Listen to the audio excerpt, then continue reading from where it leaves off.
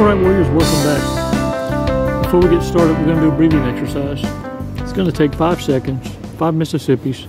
And what we're going to do is breathe in deep, hold it, and release together. Just to unwind for a little bit. And be able to reflect on past experiences as badass lessons. And the only time you're going to draw from that is just to bitch slap yourself. Not take your breath away, but to posture defensively because you know what's next. You're able to now predict how people operate simply by observing in your silence without absorbing. You see, narcissists take it personally. You're now looking at it from a bird's eye view. You're even watching yourself operate in the shoulda, coulda, wouldas before it happens. And so you're able to stop because you're able to analyze what all the outcomes would be. Narcissists are predators. And they only have eyes for what's present happening in the moment. Emotions and feelings is what they operate out of. 5 seconds, warriors, gets you better in tune with your own equipment and what it is you've been ignoring. See, a lot of coaches will tell you, oh, you got to do the self-work, but they're not teaching you how to speak to that conscience you've been ignoring because everybody's been telling you you're crazy for having one. Well, that everybody is on that list of the ones that don't have it. Of course it's alien to them. They're narcissists, sociopaths, psychopaths. Why do you think they depend on your energy in emergencies? Survival guides are written for the dumbasses with crowns. Intelligence knows how to operate instinctively. What? Ain't telling you something you don't already know. Look, iron sharpens iron, don't it? Let's take 5 seconds and let's put this all behind us for a sec and take a badass walk on the beach. Come on.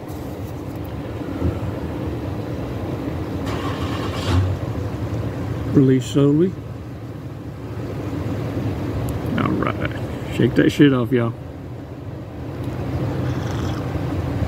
Hey, look, I appreciate y'all visiting my Amazon wish list, Chico's Amazon wish list. That is so cool. I added some things to it, some tidbits, like I got rocks literally holding some of my notes because sometimes there's things I don't want to forget to mention. But these rocks are so damn heavy and get in the way as a distraction. So I put some badass thumbtacks on my Amazon wish list. If somebody would bless me with that, would be so cool. And it would help from me fumbling around with this shit. And I can get what I need out. Because that's what's important. Look, in order for you, let's just, for shits and giggles, call it a spell. What are spells? Let's call that the lie. The lie is a spell. To cast a spell with your words is to manipulate truth and bend it, even half-truths, right? A manipulation. And we understand that once a lie is told, the damage is done. There ain't no putting that shit back together again. But understand, before any damage can be done, many of you have been blessed with the snake's head, and all it would have taken is you to stomp it with your heel. And this is what I mean. The minute you feel uncomfortable and you said too much, this is how I want you to catch yourself and verbalize it and watch the body language of the narcissist. And this is how you do it. Not only do you catch yourself, you confess it to the person in front of you and let it be known. That's how you this is what it's going to sound like. Look at here. I already said too much, and I don't even know you like that. And just keep your eye on them. Whenever you speak your truth in uncomfort with authority, in other words, You just caught yourself failing yourself, and you're letting the narcissist know you're a manipulator, and I've already said too much. And watch that drop. Look, when they're called out like that, they know it's someone solid.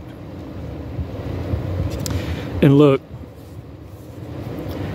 you're going to see the vocabulary change to docile, because this is how they handle confrontation.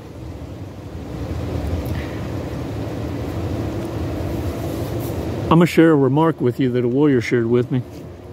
Well, with all of us in one of the videos. It comes from Kelly. You're told how smart, funny, and beautiful you are. Then, as you cook and boil, as in a boiling frog, that podium gets greased, and they're down there chopping bits off with every word. People demonize wolves, coyotes, and mountain lions.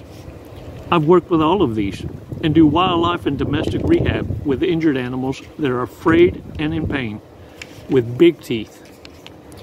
They wish you no harm. They are true to themselves and how they were made. Why do I bring that up?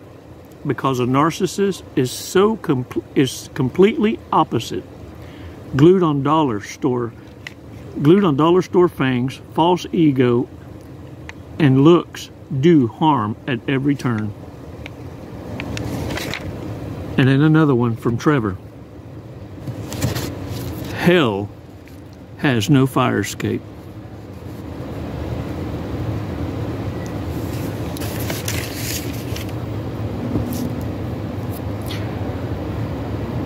I have a great friend that's a comedian. Him and his wife take a bus. I mean, I'm talking a loaded out bus he converted. And we go out there and we all surf together and we shoot the shit around the bonfire. And when guys get around the bonfire, which is, it's just hilarious. As comedians, as comics, and people who travel the world abroad, having a world view is different. And conversations are very, very different. And for those that have never been around that kind of a circle, it's entertaining just to hear it. And so a buddy of mine mentions a statistic. He says, did you know 3 out of 4 women are on antidepressants? This comedian friend of mine pokes his head out the bus, didn't miss a lick now. Looked dead at us all around the fire and says, that means there's one little rascal out there didn't take their meds today. That's the one you got to worry about. Where's he was like, oh shit. You see, it's the ones that stay in a disposition of hurt and maintain it. And that's why I ask you to be careful with content creators that don't show a progression of healing to pass forward to you as an example of what it is that they're trying to teach you how to do. If they're staying in this loop of hurt and keep you there as if to keep this alive, then warriors,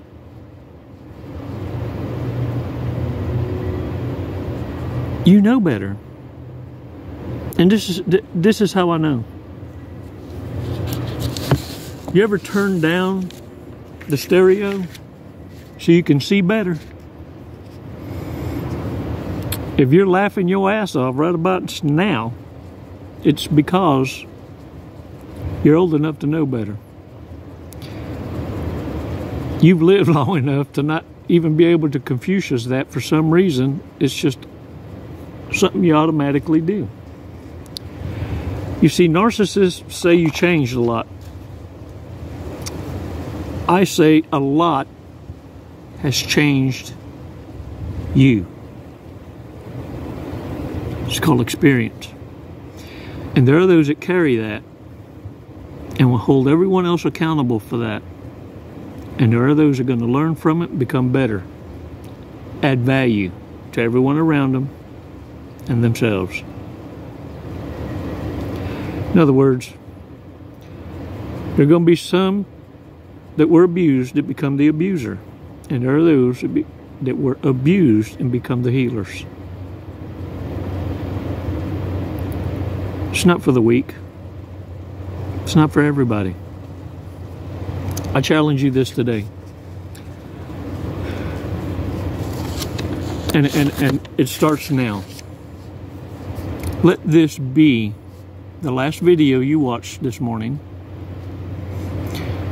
Put your phone on airplane mode and only use it as an instrument to call out an emergency, if you will. Business. If it's not making you money, don't put it in your hand. If you can do that, like you fucking mean it, look at me. For one day, today, you're going to learn a lot about yourself.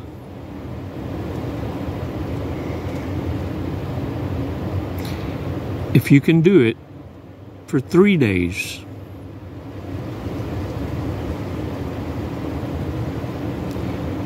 you're going to find yourself being more productive with a whole lot more extra time.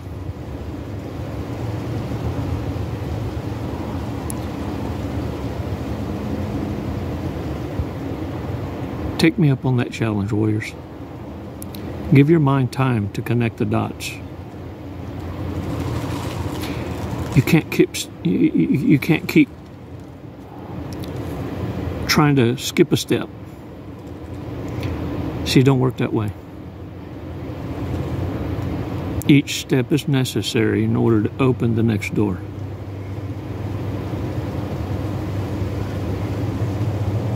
And you have no idea how beautiful it is.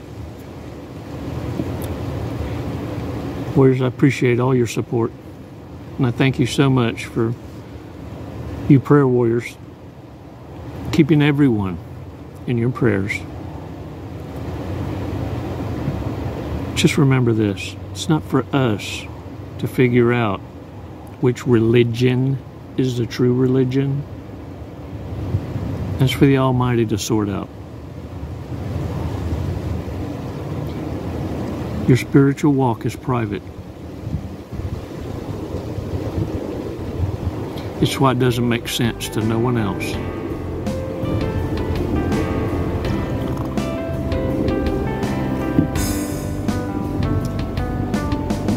It's never goodbye, warriors. It's always until next time. Les mando besos y abrazos. Namaste. Jesse, what are you doing today? We're gonna skydive today. We're gonna skydive. Leap of faith. Hey, that's what this is. Doing it for the tribe, the warrior tribe. Do you know how high we're going? Did they tell you? 14,500 feet. Close. 14,500 feet, yep. And then we're going to be falling at... a high rate of speed. Very fast. We're going to be falling very fast. We're going to be falling at 120 miles an hour. Sweet. Have you ever gone that fast before? No, I have not. Okay, are you ready to go that fast? I'm ready. Okay. We're gonna do it today. You got my back. Yep. Oh, I'm gonna get your face, but you know your TI will have your back. All right. What made you want to skydive? What brought you here today? Facing fear. Yeah? Are you afraid of heights? Facing fear, head on. No. No.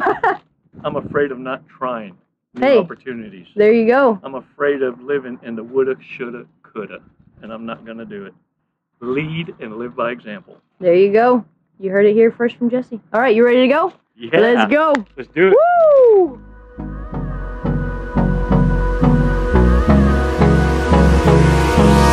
Hold me close till I get up.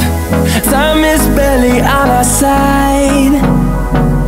I don't wanna waste what's left. The storms we chase are leading us, and love is all we'll ever trust. Yeah, no, I don't wanna waste what's left. And on we'll go, through the wastelands, through the highways, till my shadow turns to sun rays. And on we'll go.